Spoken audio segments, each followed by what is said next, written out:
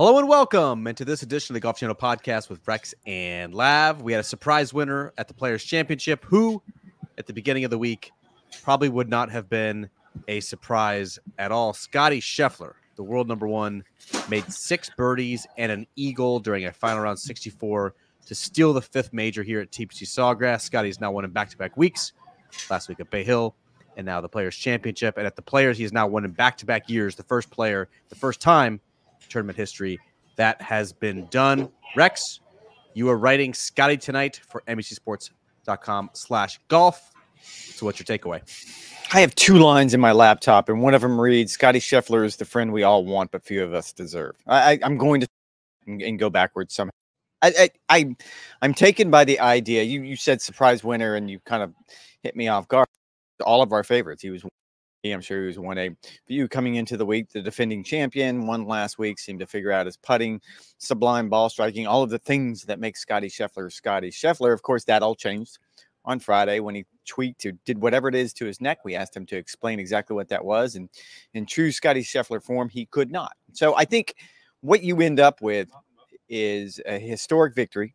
The first time in 50 years, a half century of playing the Players Championship, that a defending champion has successfully defended his title. And that guy did it, quote unquote, slapping his ball around the last 54 holes. It was an amazing performance. And even last night, I kind of had to talk myself into, and I think I said it twice last night as we're going down the leaderboard. And I was like, well, no, Scottie Scheffler still has a chance. And I would always think real quick and be like, well, he's got to get a whole lot of help. He didn't get a whole lot of help. He got a little bit of help, but he did it all on his own. It was such an impressive performance. It was an impressive performance. Scottie Scheffler, I said he was a surprise winner, not because it was a surprise that Scottie Scheffler won a golf tournament. We know after seeing him over the past 2 or 3 years, we should never be surprised if Scottie Scheffler wins a golf tournament. Surprise winner because his 5-shot deficit entering the final round matched the largest in tournament history. And you look at the big dogs who were ahead of him, whether it was Xander Schauffele, whether it was Wyndham Clark, whether it was Brian Harman. With the scoring that we saw Siwoo Kim have a low round. We saw Ludwig Oberg have a good round and kind of burst into contention as well. You had to figure that one of those 3 players was going to shoot somewhere 50, 65, 66, 67, which would have put the eventual winning score out of reach for a player like Scottie Scheffler. I think the surprise was that none of them did it. In fact, it was Brian Harman who shot 68 and kind of frittered away a couple shots late, who had the lowest round of those 3 players. And so Scottie is the one who is crowned the tournament champion here. And I have to give Brandel Chambly a monsoon of credit, as you like to say, Rex. On Wednesday, Brandel said that this seems like the beginning of a dominant stretch for Scottie Scheffler, that Scottie checks every single box. He's one of the best drivers of the golf ball in the world, and obviously we know the paramount importance that has. He's fantastic with his long irons. He hits it closer than anybody. He works diligently on his wedge game and has perfected that. He has arguably one of the best short games in all the world. And now, 6 months into this project with putting guru Phil Kenyon, on the strength of the putter change, and now kind of oozing with confidence on the greens. Does not have to be perfect, but has certainly proven to be proficient over these past 2 weeks. That Brandel said it looks like Scottie Scheffler is going to be beginning a dominant stretch here. We're now 2 weeks into what feels like the Scottie Scheffler era. It reminds me, Rex, that, let's see, 8 days ago, I had a feature story ready to go with Scottie Scheffler examining, in his own words, reflecting in his own words on what was then a 51-week winless drought in official PGA Tour events, kind of the toll that all of the putting misses had put on his psyche. And yet we sit here 8 days later, and it feels like the entire narrative has changed, and it feels like everyone else is playing for second place for the time being. I think we all want to read that story. What was it, 1,800 words? I think you said it was. It will live forever in my email outbox, a closely guarded secret between myself and our editor, Mercer Baggs. No, I think we all want to read it because I think it's a fascinating case study on how quickly he can turn it around. To your point, he finished 37th in the field and strokes gained putting this week. I mean, we have made this argument time and time again, and now I go back to the idea, be average. Just be average. Just, and he picked up 0.4 strokes on the field for the entire week. That's all he needs to do, and he was right back at #1 strokes gained tee to green. So he did all the things that we expect him to do. I was taken by the idea that just 2 weeks ago we were having this conversation about, can he pull it together in time for the Masters? Is he going to be is it going to reach a tipping point where, even as level-headed as he is, even as grounded as Scottie Scheffler is, it had to get aggravating at some point to go a full year, getting close week in and week out. I can't think of one instance when he didn't win. And we always have to point out, he did win the Hero World Challenge, an unofficial event. It seems like we kind of gloss over that one really, really easy. But I can only imagine how aggravating it was. And you never really got the sense. I'm sure deep down inside, he and his wife Meredith had a lot of conversations about how aggravating it was. I'm sure Randy Smith, the swing coach, got an earful. I'm sure Ted Scott got an earful. But it never kind of showed outwardly. I think that's the ultimate testament to trusting the process. It's the cliche that you and I as writers don't want to hear, because you don't really write good stories with quotes like, I'm trusting the process. But that's exactly what he did. And I don't think you saw him any higher today than we saw him low over the last 52 weeks. I mean, I can't think of a point over the last 52 weeks when he walked away kicking his dog. I mean, that just didn't happen. And today, even when he came in, it was more, he was tired. It was more, the neck is probably going to hurt really, really bad in the morning. But, right now I'm going to enjoy this. You talk about his error, and he put it in context really, really well. He told a story tonight when he was in the media center where he was kind of asked a Tiger Woods related question. And he said he was walking down Riv, and some guy in the crowd yelled out, "Hey, Scotty, congratulations on being world #1. You only have 11 years to catch Tiger Woods." And hashtag perspective. Hashtag perspective. It's a funny story, but I think it also speaks to the best part of Scottie Scheffler, that he has more perspective than probably anybody in the game. You can imagine how this guy could start to really feel himself. You can imagine how he's going to walk around now thinking that I did something that had never been done before. I did something Tiger Woods was never able to do, win back-to-back Players Championships. I'm going to go into the Masters as the heavy favorite to win back-to-back Masters. I won Bay Hill. All of these things that Tiger Woods did, and I can't think on any level how I would compare him to Tiger Woods at all. I mean, just by ball striking excellence, from a personality standpoint, you really can't find two more disparate personalities. I mean, Scottie is so humble. He's so gracious. He clearly feels blessed and thankful to be in this position. I mean, he had to have used thankful a dozen times. Family. Describing the privilege it is to play on the PGA Tour, describing the privilege it is to be in the cauldron of final round pressure, the privilege it is to compete against guys like Wyndham and Xander, who are world-class golfers, how thankful he is to have the support system he has, whether it's his agent, his caddy, his wife, his family, his siblings, so on and so forth. And so I think it's certainly refreshing to hear that. And like Brooks Koepka was one of the dominant players of the previous generation, or the previous kind of wave on the PGA Tour. Those two are I think they're alphas in completely different ways, which I think is fascinating. And I think we talked about this last year when you and I sort of touched on the Netflix docuseries, the first season. And I thought the best episode by far was that episode that had Scottie and Brooks, because there was such a strike dichotomy. One of these guys joined Live Golf essentially at the time because he felt like he was washed. He was injured and he just needed to cash in a big check. The other guy was shown skipping down the street with his wife to go to get a cup of coffee, and that was going to be the highlight of his day. And you're like, oh man, these two guys are on completely different planets. Like, there's nothing that connects these two. And I think you could probably make that conversation about a lot of people. My guess is he celebrates this victory the same way he celebrated last Sunday after winning at Bay Hill. I think it was burgers and sparkling water. And then tomorrow morning, he'll go get a cup of coffee with his wife, and they'll have breakfast, and then he'll go right back at it. That is about as American apple pie as you can possibly get. It's also a little vanilla, to be honest with you. I mean, you and I both just listened to his press conference. And again, I started this with the idea that Scottie Scheffler is the friend we all want, but very few of us deserve. And that's very, very true. Nothing that he said stood out. I mean, the one Tiger story from Riviera is the only thing that I even jotted down in my notes because, again, God love him. Like, he's such a nice guy. Like, he's the guy you want to have living next door to you. But, man, he just doesn't say much. This is, to me, the perfect example of who Scottie Scheffler is. So you said that your favorite episode in season 1 of Full Swing was the dichotomy between Scottie Scheffler and Brooks Koepka. Scottie Scheffler agreed to appear in season 1 of Full Swing. All you need to know about Scottie Scheffler is that he did not like the experience of having the cameras in his face following him for weeks and months on end, and does not appear as a quote-unquote character in season 2.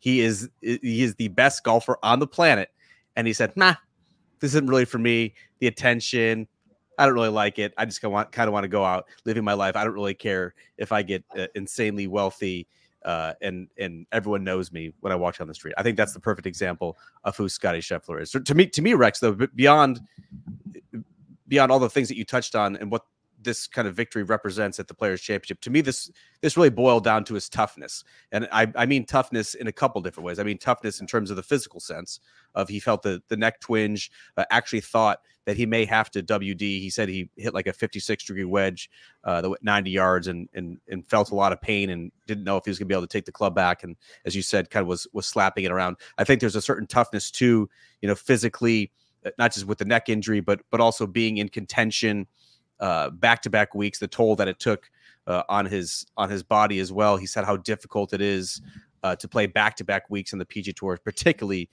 difficult tests like Bay Hill last week and TPC Sawgrass this week. But also keep in mind the toughness when it comes to Scottie Scheffler, as he is insanely consistent. I mean, we have not seen this sort of week in, week out consistency basically since Tiger Woods. Over the past 15 years. The toll and the burden that has to put on your mind and your emotions, how afraid you have to be after each and every tournament, knowing you have a chance to win, rationalizing when you don't, celebrating when you do, moving forward, not getting complacent. I mean, there's a certain toughness and competitiveness that resides deep within Scottie Scheffler that I don't think he gets enough credit for, that I think you really have to admire if you're a golf fan. That the fact that he puts himself in position over and over again, and win or lose, continues to do it. He doesn't get beaten down, and yet he also doesn't get so high that there's a natural letdown as well.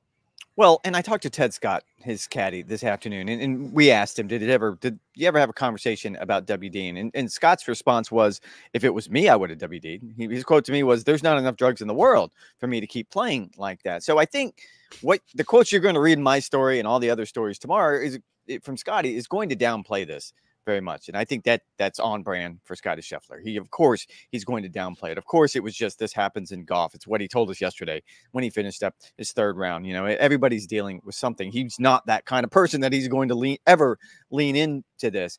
However, when I asked Ted Scott, how bad did it actually get? And he said at one point on Saturday, he told me it hurt to chip. So that tells you how much it hurt. And you also kind of have to factor in the idea that slapping it around meant he had to use his hands a lot, meant he wasn't hitting stock anything. There was no stock 8-irons. There was no stock wedges. There was no stock anything. And Teddy said they were kind of having to have a conversation on every single shot where, okay, it's normally an 8-iron, but are you feeling normal? And Scottie would be honest. No, I'm not feeling normal. So they had to make adjustments. That all sounds pretty simple until you're actually in the heat of a competition. And under normal circumstances, it's really, really hard to win on the PGA Tour, especially when you start 5 shots back on TPC Scottsdale, chasing down those players he was chasing down. Wyndham Clark, who is playing as well as anyone not named Scottie Scheffler right now. Xander Schauffele, who seemed to find something very, very special in that new swing of his and his work with Chris Como. Brian Harmon, who seems like he was built in a laboratory to play this golf course. All of those things are hard enough to do. But now you're factoring in, my neck hurts. And every time I turn to the target, I lose my alignment, because if I can't turn my head like I normally do, how do you turn your head? This is a visual audience thing. I apologize for those on the audio crowd, but you do that. And so he asked Teddy how his alignment was. And he said, it's fine when you're over the ball, but then you look at the target and you go dead left. Like, there was nothing normal. There was nothing mundane. There was nothing sort of stock about this victory. And I think that probably speaks more to Scottie's talent than anything he's done in the game. The Masters victory was unbelievable. Winning the Players last year was unbelievable. His consistency is so impressive. But what he did this week was so out of the norm for someone that clearly doesn't like drama in his life. And he just ate it all and won. So Scottie Scheffler is your Players champion. But Rex, I think this Players might eventually go down as the one that had this frenetic final hour where 3 players had an opportunity not just to win, but at least force a playoff, and yet none of them did it. In order, it was Brian Harman, who missed a 20-footer on the 18th hole, and then it was Xander Schauffele, who blew his tee shot just a little bit wide right after missing a 6-footer on 17. It was unable to convert his birdie putt to tie on 18. And then painfully, most painfully, it was Wyndham Clark with one of the most violent horseshoes you can possibly imagine. But in the autopsy of what will be this 2024 Players Championship, which of those three players do you think it hurts the most? Wyndham, Xander, who obviously had the 54-hole lead, or Brian Harman, who will probably rue some of his chances over the last 3 holes? I'm going to cheat a little bit here. I did not. All of them. Well, no, all of them. It's really, really hard. No, but I'm going to cheat because I wasn't in on the Wyndham Clark scrum. You were. I was obviously, I'm writing Scottie, so I was out with that crowd. You walked out and you said, you've already told me that if you want to listen to something sad, if you want to see the true pain, the true cost that losing a tournament that you feel like you should have won, listen to Wyndham Clark's interview. That's what you told me. So I'm going to go with Wyndham. My guess is Xander probably is encouraged, if nothing else, because of the work that he's doing with Chris Como. You could tell all day long. I mean, even really all week long. He was kind of still not entirely comfortable with what they're trying to do. They're clearly heading in the right direction. They're on the right path based on how he played. But I think you take that as a baby step. You probably take that as encouragement. I think Brian Harman would be 1B behind Wyndham when it comes to being hurt, because it's funny. We talked about this last night. This is his major championship, and that's not fair because he's because he just won a major championship. He's the guy who most recently won a major championship at the Open. But if you're going to point to a major championship quote, and I'm using air quotes for that one, course that sets up good for him, it's always going to be this one. And it's certainly not going to be Augusta National. Most of the U.S. Open venues are out of the question, and conditions are going to dictate if he can compete at the Open Championship, and the PGA Championship is probably out of his realm. So it's going to be this one because it doesn't favor a certain style of game. It allows him to do what he does best, which is plod and putt really, really well and just be the bulldog that he is. And he had opportunities is the part that kills you. He didn't have a great look on 17, but his approach shot on 18, I don't know how it stopped where it did. It was downwind. It kind of came in hot. It was off the pine straw, and it literally checked up on the front of the green, and he gave it a good run. So I would put him 1B right behind Wyndham. Wyndham seems like he was gutted. Yeah, Wyndham was gutted, and I will speak for a long time here as you position yourself to get a little bit lighter as now darkness is descending on TPC Sawgrass. This is a professional courtesy to you to find a different position. But yeah, I was in the Wyndham Clark scrum, and I asked him, I thought most pointedly, I said, you know, obviously as golfers, you lose way more than you win in this sport. But the feeling that you have now walking off the 72nd hole, I imagine that's different than some of the other close calls that you had. And I thought he was really good in kind of going through the self-rationalization in the moment. And his sports psychologist, Julie Elion, was just outside the flash area as well. And I'm sure she'll be weighing in here shortly to get Wyndham on the right track. But Wyndham said, look, you just got a bunch of FedEx Cup points.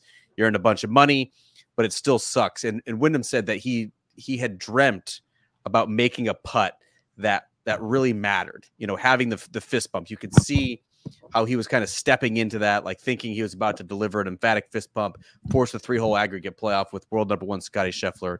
And so he was bummed that he was robbed of having kind of that platform and that stage, which I thought was pretty cool. But I mean, he was still in a state of disbelief. And that's one of the weird things about this job too, isn't it? Where they come off the 72nd hole, they go into scoring. It takes a minute or two to sign your scorecard, and then all of a sudden, you're in front of microphones, in front of media who are probing you about what was either something that was embarrassing, something that did not go your way, some sort of mistake that you made, and so it's all very critical and very, I think, painful to go through some of those moments in real time like that. And that was among the most crushed that I've seen a professional golfer. But Alex Russell, Golf Channel extraordinaire, how did you find it? She can answer. And that was some really good gas bagging, by the way. I have now repositioned. I think I have a little bit more light on my face. We have called her out. We have given her shout outs on many a podcast. But ladies and gentlemen, this is Alex Russell. Hello, everyone. Alex Russell, of course, she is the vice president of everything. There's the executive vice president of everything, Courtney Holt. We just want to give her a proper shout out because we have it this week, and she was very kind to us. She got us our crew gift. So thank you, Russ. You're welcome, guys. My favorite. What was your takeaway, Rex, from Wyndham coming so close? This could have been his 4th victory in his past 17 starts. I thought he played better than Xander from tee to green on Sunday, and I think the stats bear that out as well. But for the first time in a long time, the putter dried up. I mean, you covered Pebble Beach. He had a putt to shoot 59 at one of the most iconic courses in the world. Had a 4-shot lead at the halfway point here, but I think it was a final round to forget on the greens, kind of encapsulated with that miss on the 72nd hole as well. Executive vice president of everything, Courtney Holt. Ladies and gentlemen, thank you everything for your help this week, Courtney. Thank you guys for everything. Best podcast, best golf podcast anywhere.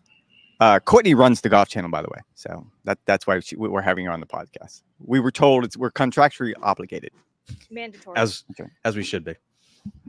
I'll answer your question. I think it was surprising that he didn't putt well the last 2 days, given how well he played the first 2 days. He opens with 65. It seems like there's nothing that he's not doing well. I didn't see that coming because what we have seen over the last year, really since he won at Wells Fargo and then, of course, followed that up at the U.S. Open, is if he's playing well, there aren't any dips. Now we have seen him struggle a little bit. Certainly we saw him struggling before he won at Pebble Beach this year, and he kind of made some adjustments to his putting. But when he shows up and he has his game, he normally shoots 65, 67, and wins by 3 strokes. So that one surprises me a little bit. It also surprises me because of the way he verbalized his respect, maybe is the way to put it, of Scottie Scheffler. He puts Scottie Scheffler where he probably should be, where he absolutely should be. He is the pendulum. He is aspirational right now. That's what every golfer should probably want to do, is be Scottie Scheffler as far as consistency goes, as far as not getting too high, as far as not getting too low. And to do that, and then to put yourself in the position where you actually had to back up. Like, you didn't necessarily have to do anything special today. The one thing you couldn't do is what he did, which is essentially come out completely flat. That surprises me. As it relates to Xander Schauffele, this was still his tournament to win, Rex, with 8 holes to play, regardless of what Scottie Scheffler was going to do, regardless of whether Scottie Scheffler shot 64. This was still Xander Schauffele's tournament to win with 8 holes to play. And that's where I think Xander is going to be kind of ruining the chances that he had. You look at the par 5, he's in the middle of fairway on 11, flails it in the bunker, unable to get up and down, and makes par on what is a pretty easy par 5. Even though he did get up and down on 12, the back-to-back bogeys on 14 and 15. And this is how razor thin the margins are at TPC Sawgrass. You kind of quibbled yesterday on the podcast when I said that this is... I'm going to do it again because I don't agree with you.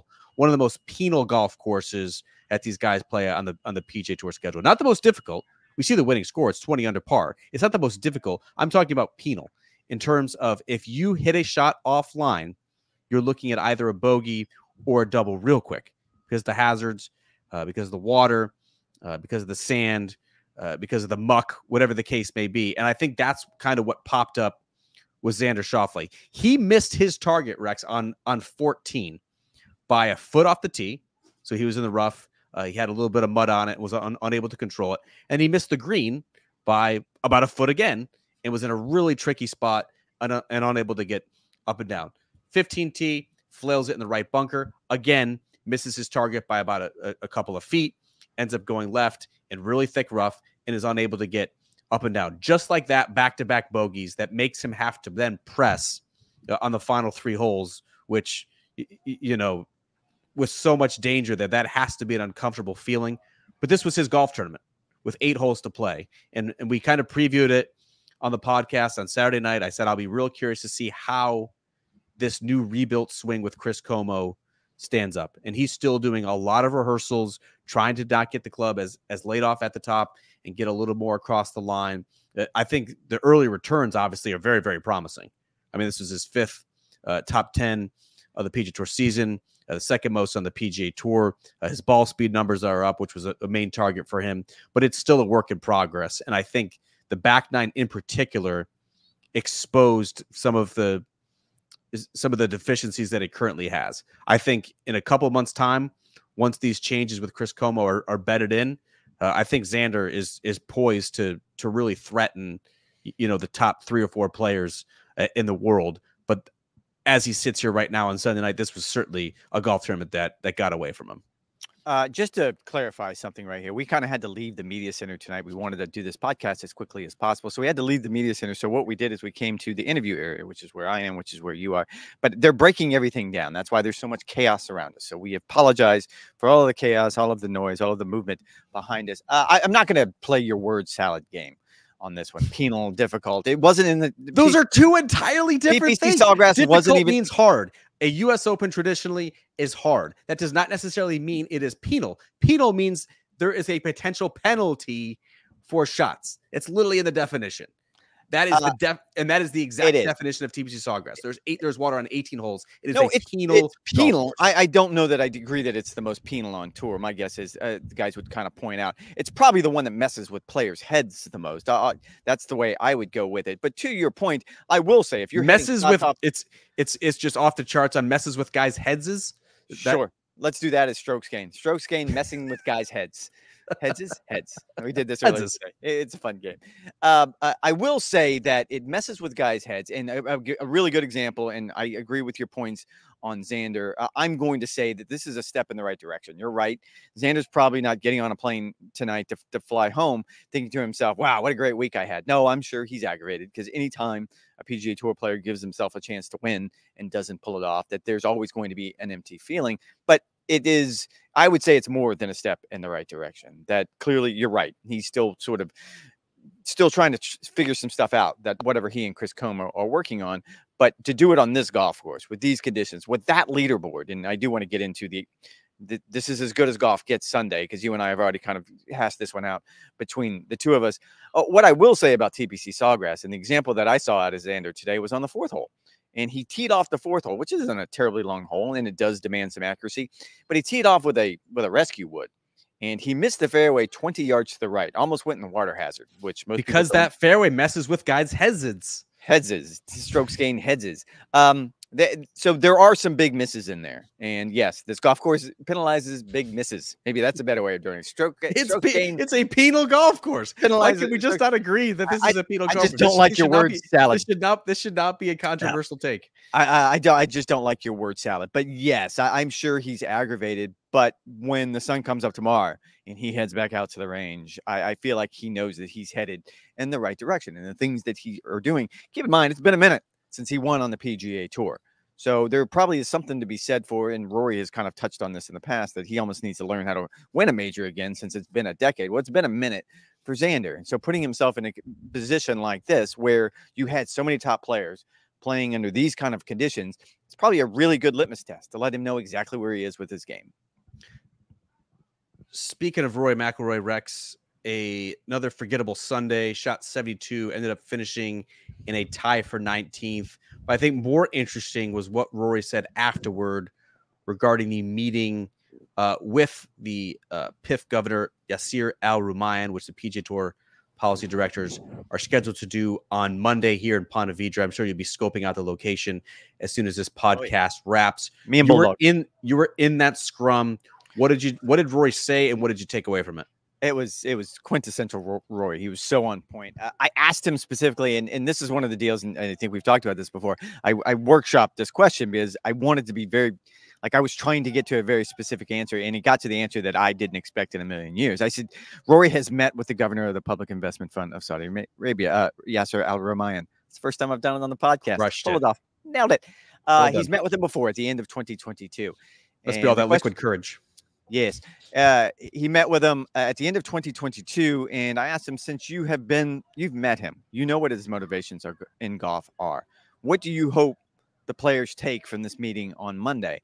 And the answer went in a direction I did not expect. He started the answer with, he feels like that Live Golf and those who represent Live Golf, he specifically mentioned Greg Norman, the CEO of Live Golf, are not doing PIF any favors. His comment was he feels like they have misrepresented what Yasir called it a disservice. A disservice.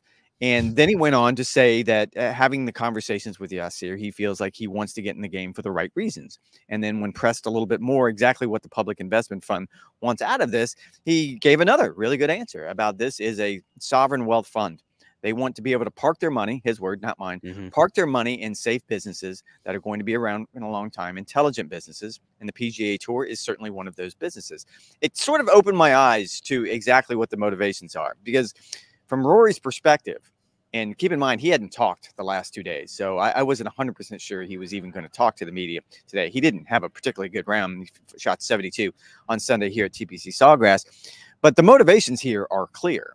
All along, he has been against Live Golf. All along, he's been very much against Greg Norman. He's clearly made it personal. But when he made his heel turn and went to the other side as a result of June 6th and decided that, okay, that some sort of merger between the PGA Tour and the Public Investment Fund is not only inevitable, it's probably good for the game. That he was kind of in an awkward position because it probably felt very hypocritical to a lot of people. But now that he made that distinction in his answer today, I sort of dissected it and kind of came to the conclusion that maybe he's right. I don't know. I've never met Yasir. My guess is I never will.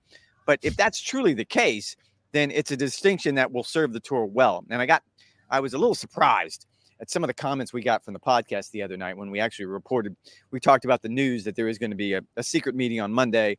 And I said that it was a positive step. A lot of people came at me about, is it a positive step that the PGA Tour is going to get in business with murderers? I thought we'd move beyond that conversation.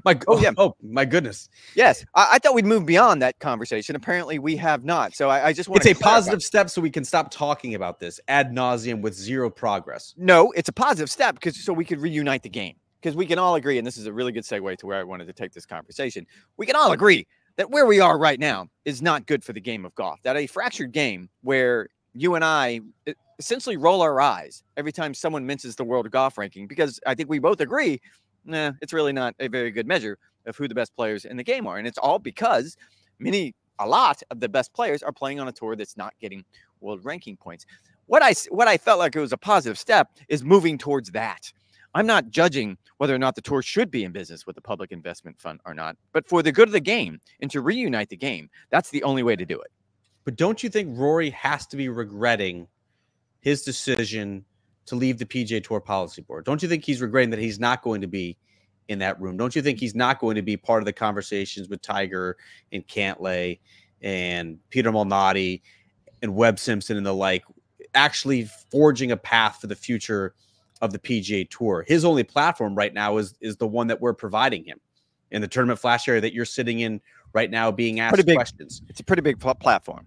To be fair, it's a really big platform. It's a big platform, but he cannot enact change. He is no longer in a position to directly enact change on the PGA Tour. He can certainly sway public opinion, and I think he's probably done a pretty good job of doing that. But if he is kind of aligned in his viewpoint with Yasir, and he's met with Yasir, and he understands what Yasir is doing, and there's some resistance on the PGA Tour Policy Board as opposed to what the PIF might bring, don't you think the PGA Tour Policy Board is worse off if the best outcome is to partner with the PIF? Don't you think the PGA Tour Policy Board is worse off without Rory McIlroy as an ally? I think the PGA Tour Policy Board is probably worse off without Rory on it, to be quite frank with you, because I think he's a voice in the game that's important. I think having the other six policy directors on the policy board, player directors on the policy board right now have never met with any representatives from the Public Investment Fund, not even the governor. Rory being the only one that would have met, I think he would have been a voice in the room that could have at least conveyed to the other player directors and the other independent directors exactly what the motivations might be of why they want to get in the game of golf. I'm going to push back on the idea that he regrets the decision twofold. And this is a little bit of inside baseball, and we had this conversation right around the SSG deal when the PGA Tour announced that. Rory McIlroy is very, very close. He's an investor in Fenway Sports Group, and SSG is essentially being led by Fenway Sports Group and John Henry. It probably would have been a conflict of interest. Like, that was sort of the conversation on the ground. We never got there because he resigned. I don't know if that was his primary motivation, but it was always going to be a little sticky. There was always going to be some questions there. There's also the idea that Rory would not have been able to stood behind me, right where I'm sitting right now, tonight, and fired those shots and made his public announcement of how he wants to sort of sway that public opinion if he was on the policy board. Because as we've seen representing the entirety of the membership, I can certainly understand that viewpoint. Because as we've learned over the last 2 days, that the players were terrified to talk about this. They clearly are up against it and realize that they can't give it an opinion. They try to keep everything to facts. Peter Malnati kind of talked himself into a pretzel yesterday. I mean, it was a very long and rambling interview, and you can tell that he tried to say more and when he probably should have tried to say less. And I like Peter a lot. I'm not being overly critical here. Even Adam Scott, who I find is one of the most well-spoken and thoughtful players on the PGA Tour, he was just flummoxed when we sort of all jumped around him on Friday afternoon and hit him with the news that we hear there's a secret meeting on Monday. Thoughts, please? I think all of the player directors are under the thumb right now of not saying a word because they can't. Same reason Jay Monahan, the commissioner, couldn't say anything on Tuesday in his press conference. This is an active, ongoing negotiation. And anything you say or do is going to impact those negotiations. Rory, on the other hand, is just a player. And he can get on the stage behind me and he can say whatever's in his mind and in his heart. And that's what he did today. I truly believe it. So, no, I disagree with you. He could not have done any of this on the policy board. So he's better off where he is right now. And we've talked about this before, the idea that Tiger Woods is leading that policy board. Tiger Woods' voice is going to be the loudest voice in that room. So whatever happens on Monday, Tiger's going to be the one that ultimately decides how this plays out. We will, of course, send folks to NBCSports.com/golf for any sort of news. How much news, if any, are you expecting? When I talked to Patrick Cantlay on Sunday here at TPC Sawgrass, he did not expect anything substantive from this meeting. He said it was kind of a meet and greet, an informal icebreaker, if you will. But are you expecting any sort of memo to the membership, kind of rehashing how it went? Or will we just kind of get a slow drip and some rumors from how the meeting actually went? What are you anticipating? Plan B, the other side, the slow drip. The latter. I don't think it's going to be any of that because, look, this is, as I said, and apparently offended a lot of people. This is a positive step in the negotiations, whether or not if you agree that the tour should be in business with the Saudi Arabian Public Investment Fund or not. This is a positive step to get to some sort of deal. Along the line, I think it's an initial step. And so there's still a lot of things that have to be done. I think what this signals, what we can read into this, is that they're far enough along in the process that they believe they can come up with some sort of deal that works for everyone involved. Now the trick is convincing all of, just not the player directors, but also the independent directors on the policy board that this is a good idea and you should vote for it. It's also worth pointing out the new board of directors for PGA Tour Enterprises, which is the for-profit arm of the PGA Tour. They're scheduled to meet on Tuesday. So my guess is that the timing of this will be they want to have this meet and greet. They want to be able to put a face to a name, which is the way, wow, the wind is coming up. They want to be able to put a face to a name, which is the way Adam Scott described the meeting. And then they want to go into the meeting on Tuesday and try to figure out where they are in the negotiations. But no, I wouldn't expect any news. Rex, we have 3 full weeks until the Masters and the year's first major. How will you look back, though, on this Players' Championship? It's a PGA Tour's flagship event. The PGA Tour has never been in more turmoil than it is right now. So as your final thought, how will you remember the 2024 Players? You and I talked about this. This is as good as it gets. I think there was 4 players out of the top 10, maybe 5 players out of the top 10, all kind of vying for but the OWGR sucks now. You're right. Am I doing that right? I didn't check the data golf rankings. Maybe I should have done that. However it is you want to slice it, it had about as good of a leaderboard as you could have expected. Now, granted, Jordan Spieth and Justin Thomas both missed the cut, but those things Rory was a non-factor. Rory was a non-factor, so it could have gotten a little bit better. But what the tour delivered on Sunday, the 50th Players Championship, is pretty much as good as you can expect on a regular basis right now. And if the ratings are down again, like they were last week on Sunday at Bay Hill, then if you don't want to watch that, you're probably not a fan of golf. And I'm probably going to get in trouble for saying that one too. But that was compelling. I think both of us, you were texting me nonstop from the golf course. As a matter of fact, I wish I could kind of read some of them. But great sell signal here at TPC Sawgrass. Kudos to the PGA Tour for running a tournament in which you don't just go into a black hole out of the golf course. You could actually keep up with what was happening. Kudos to the tour. I'd read some of those texts, but you got a little blue there towards the end, so I don't want to offend the audience on that one.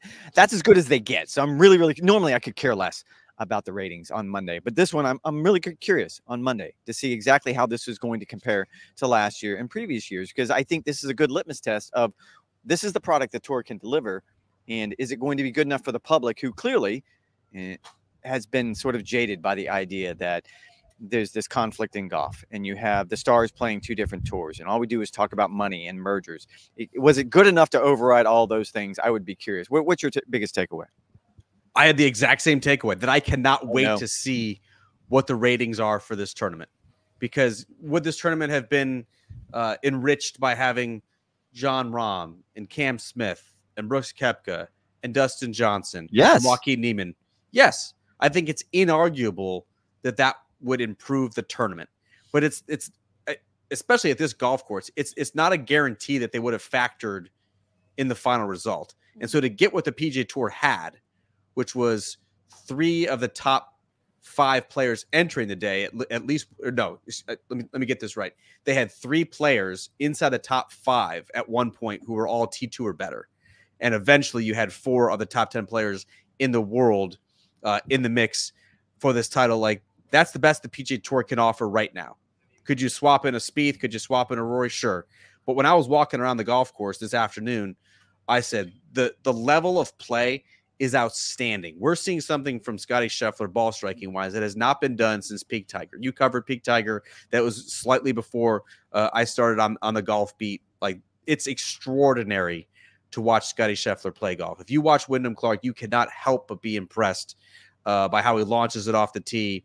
And at least until today, kind of his tidiness on the greens. You cannot help but be awed by the completeness of Xander Schauffele's game, or be really optimistic about what Ludwig Oberg's future looks like. You can still have the great stories, whether it's a Maverick McNeely who pops up or a Nate Lashley who has come out of nowhere.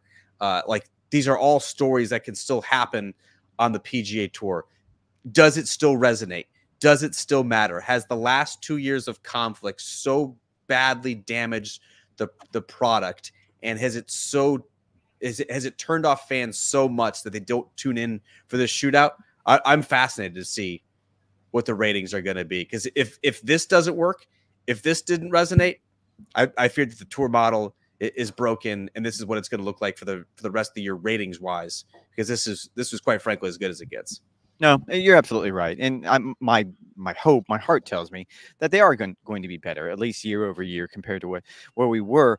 I still feel that it's going to take a long time for the tour to sort of make up what they did, to fix this, what they did to, I'm not talking about professional golf. I'm talking about what they did to the fans of professional golf, because we hear it. Like, you and I walked around this golf course for 4 days, and every fan wants to talk about the same thing.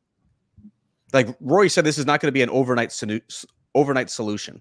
Like, they're still going to be continuing down their path. He mentioned the live contracts, some of the big name players who would sign that initial waiver at least through the end of 2025. Like we're going to be stuck in sort of this paradigm for the foreseeable future. But I think the PGA Tour could go a long way in kind of extending the olive branch to the PGA Tour fans and repairing that relationship by making some strides with the PIF, showing what a potential future could be. Because right now, they're pissed off because some of their favorite players have gone.